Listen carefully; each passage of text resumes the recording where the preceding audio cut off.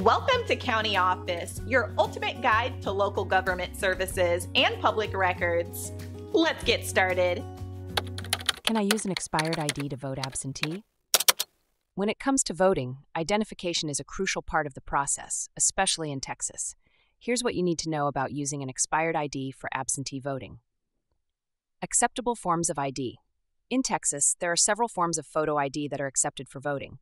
These include a Texas driver license, Texas Election Identification Certificate, Texas Personal Identification Card, Texas Handgun License, United States Military Identification Card, United States Citizenship Certificate, and a United States passport, book, or card, 4%.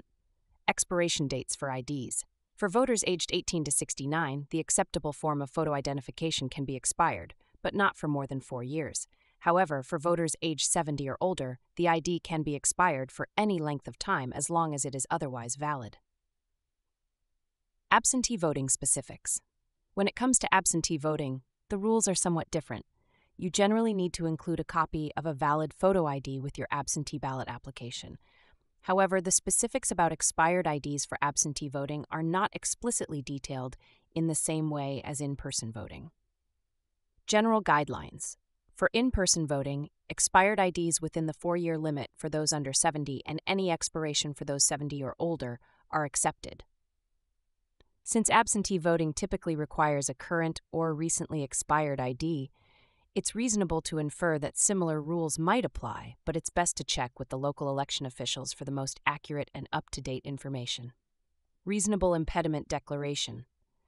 If you don't have an acceptable form of photo ID, you can fill out a Reasonable Impediment Declaration, RID, at the polls, or provide alternative forms of ID, such as a utility bill, bank statement, or government check. However, this process is more commonly associated with in-person voting rather than absentee voting.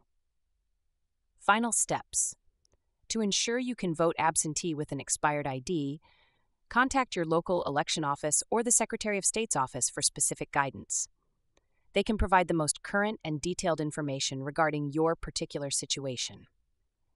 By understanding these guidelines, you can make sure your vote counts, even if your ID is expired within the accepted timeframes.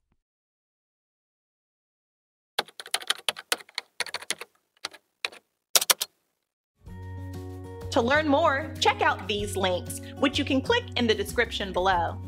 And feel free to comment your questions. We're here to help. Thanks for tuning in to our video. Please like and subscribe and leave a comment below. See you in the next video.